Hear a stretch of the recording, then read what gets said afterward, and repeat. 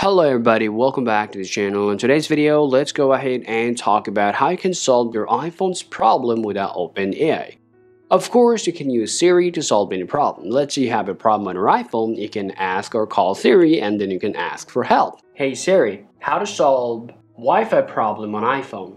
Okay, I found this on the web for how do you solve Wi-Fi problem on iPhone. Check it out. However though, if you just look beyond and come on Google, there's a lot of OpenAI available. Now for example, ChatGPT.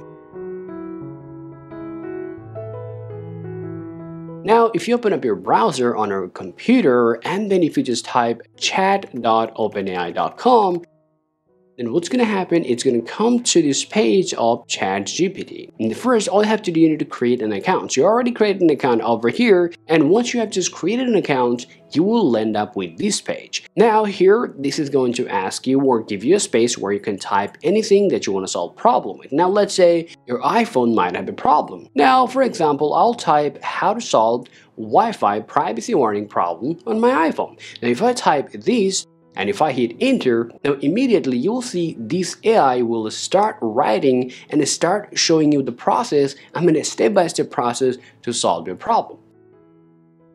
Now, let's go ahead and try out another one. Let's say my iPhone won't even turn on. Now what I need to do here, I simply need to write down iPhone won't turn on, or I can say how to solve iPhone won't turn on. Now once I hit enter, this is also going to give you the instruction on how I can solve my problem for my iPhone. So guys, that's how you guys can literally use OpenAI to solve any problem for your iPhone or any others. Hope you found this video useful. If you think so, drop a like and subscribe to the channel. Thank you for watching, and I'll speak to you later. Peace out.